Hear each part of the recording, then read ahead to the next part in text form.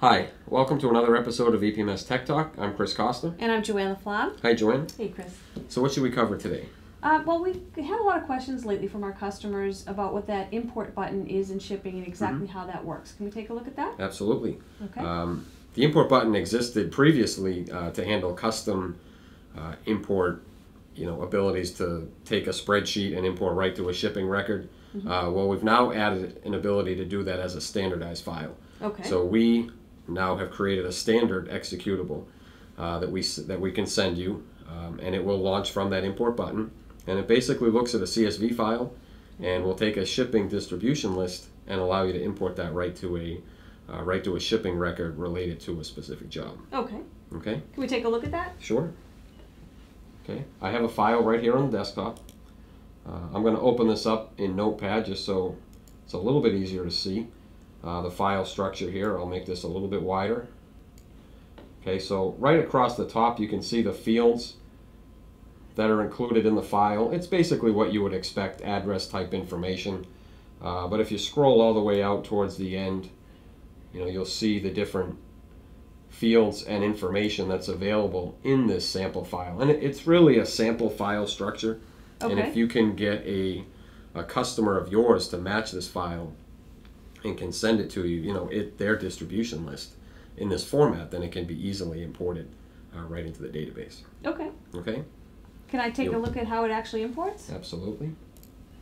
Okay, so I'll go right to a shipping record.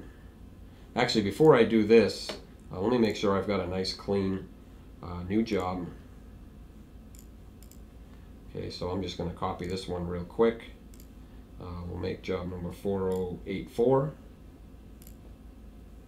And I'll go right into shipping from here. Okay, and I can hit the import button. Okay, now even though, and this, I'm glad I did it this way, because even though notice I'm on job 4084, yep, I still need to key in the job number here. Okay, so I can be on any job or even no job in shipping and be able to import into a particular job. Exactly, okay. Right. So you still want to key in job 4084 here. The file to import is just going to browse your network for where the executable is sitting. Or actually, I'm sorry, that's where the CSV file is sitting. Okay. And then you're just going to hit import. Okay. And another good point, if you are on the job record, you'll just have to reload the job in order to get the shipments to come in. Okay, perfect. Now I noticed that it's brought in shipments, but it also brought in a package. It will bring in a package. Okay. It's basically designed to bring in one shipment, one package. Okay. Per record? Per record. Okay. So each record in the CSV file is going to equate to a single shipment. Okay. And by extension, a single package. All right. Okay. Now, what if I get a file from my customer and the field names aren't quite in the same order? It just has some differences than what your standard is. What can I do? Right. Well, option A is to see if they can massage the format themselves. Okay. To see if they can get it in this particular file structure. If they can't, option B would be to contact us, and you could contract Enterprise to rework the executable specifically for you to handle that specific file format. Now, what if my customers sends me a file and they want to be able to import, or I want to be able to import multiple packages for a shipment? That again would have to be done as a contracted additional work. Right now, this particular format really works with one shipment, one package. Okay. So if it needs to be multiple packages, we'd have to do that as a custom project. Now, do I have to run it from shipping, or is there another option? Nope, absolutely not. If we close out of here, okay, you just have to run it from obviously somewhere that can connect to Enterprise.